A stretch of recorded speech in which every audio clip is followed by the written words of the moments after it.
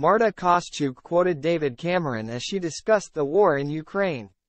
Ukraine's Marta Kostyuk quoted David Cameron at the Australian Open on Friday as she criticized the media for failing to keep covering the war. The world number 37 reached the fourth round for the first time in her career and used her post-match press conference to remind others that people are still dying every day.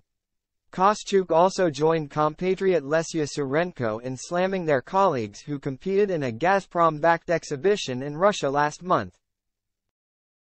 Kostyuk gave a heartfelt appeal after beating Alina Avanesian 2-6, 6-4, 6-4 in the third round after claiming that the West had slowed down their coverage of the war in Ukraine and tried to not escalate anything. 12 months ago, the Ukrainian was part of Tennis Plays for Peace, a charity match that took place ahead of the tournament to raise money for Ukraine. But this time around the war is barely being mentioned during the tournament.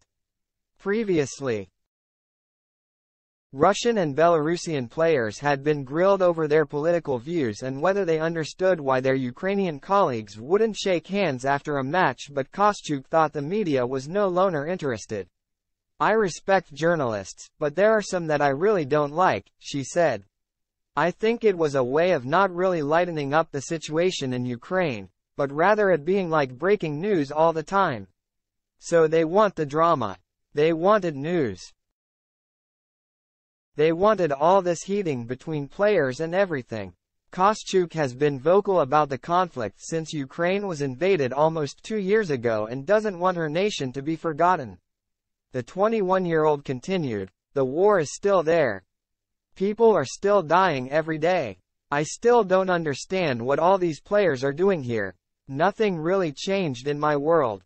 I feel like in general it's a lot of processes happening to come to this point where people forget about it because,